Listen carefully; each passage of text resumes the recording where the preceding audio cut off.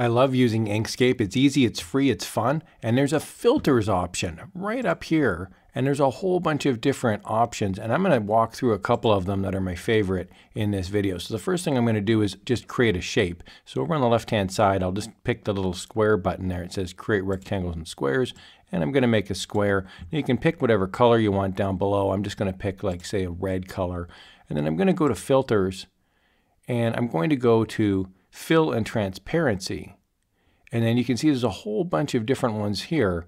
And if I do, for example, silhouette, it'll just open up the color palette, and I can then just pick whatever color I want. So for example, black, I'll click apply, and it just simply changes the color. So some of these filters are kind of rinky-dink because you could just do that manually by clicking the stroke button and the fill button down below.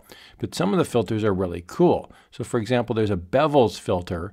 And as I scroll on down here, I can see there's one called fat oil. And when I click on that, it radically changes the way the shape looks. So not all of these filters are just other things you can do in Inkscape. Some of them are actually really neat, and it would take quite a while to manually make them happen. There's image effects as well, like film grain, and that would change the way this looks. I'm going to zoom in on that so you can see it a bit better. You can see there's an actual filter that is created like a grain on top of the image. So that's pretty neat as well. I'll delete out my shape and I'll just pick another one here. I'll pick a circle and I'll draw a circle here or an oval, and I'll make it a different color here. Let's do a lighter color. Now I'm going to go to filters and I'm going to do overlays. You can see there's a ton of different overlays here. I'm going to click clouds. And we can see there, I'm going to change the color to make it a bit darker.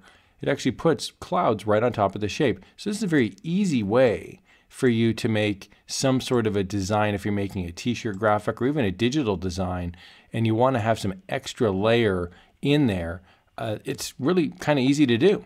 Now where filters really shines in my opinion is with photographs. So here's an old famous photograph of Iwo Jima, and when I go up to the filters option, I'm going to go to image, paint, and draw. And these are really neat for photographs. So for example, you can do something simple like old postcard, and that'll simply change the background hue in most cases. I'll click undo.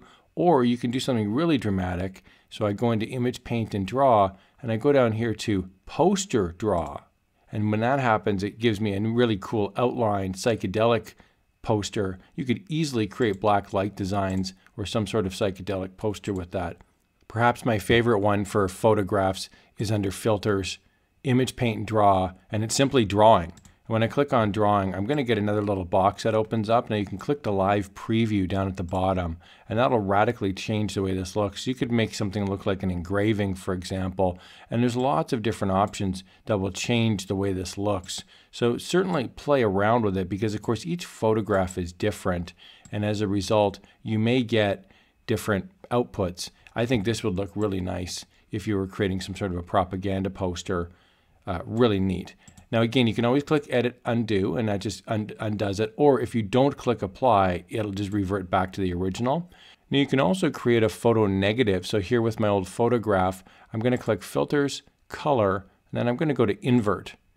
Now a little submenu is going to pop up. You want to make sure you have your object selected, and then I've got invert lightness selected, and then I'll click live preview. We can see that dramatically changes the way this looks. It makes it look like a photo negative. So that can be a really nice feature as well. I really hope you found this walkthrough helpful. I would recommend going into filters, picking an image, and simply going through every single one of these and seeing how they look. Some of them are going to look not so great, and some of them are going to look radically amazing, where you're going to go, wow, this is going to change the way that I can make designs very easily and quickly. Yet another feature buried inside of Inkscape. There's a ton of filters in here. Enjoy. Here's another video on how you can supercharge your creative skills using Inkscape.